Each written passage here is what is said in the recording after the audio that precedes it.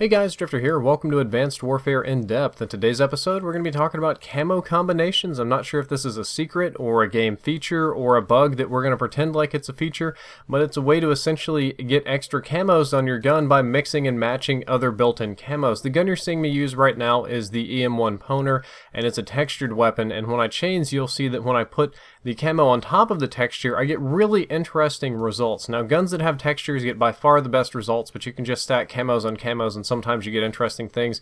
This is how you do it. You go and you pick a variant weapon. Almost all of the variants have a built-in camo. Some of them have built-in textures. I pick the Poner, and then when you personalize it, you can put a camo on top of that already built-in camo, and it kind of mixes and matches and does interesting things. Now, I'm not the first person to discover this. This was discovered by another YouTuber called Operation Craig. I saw his video on Reddit, so I thought I'd give him credit, and he is the second link down there in the description. That was the normal EM1, and this is the EM1 again with the camo on top. You can see it's not quite as cool as the EM1 Poner that had the texture on it, but it does mix and match. And we're going to move over to some other examples in a second, but I wanted to do a super quick shout out to a big giveaway that Elgato's doing for the Advanced Warfare Xbox One console, capture card games, Control Freaks, a bunch of stuff.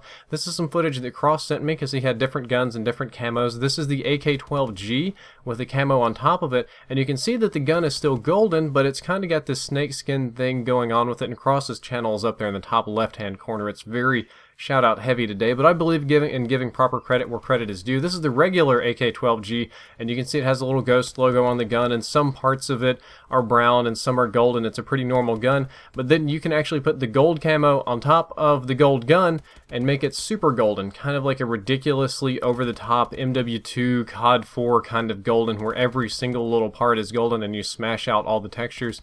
J-Hub also sent me a little example of, I think this is his Atlas Bal with a white camo on with a gold camo on it, so it kind of mixes.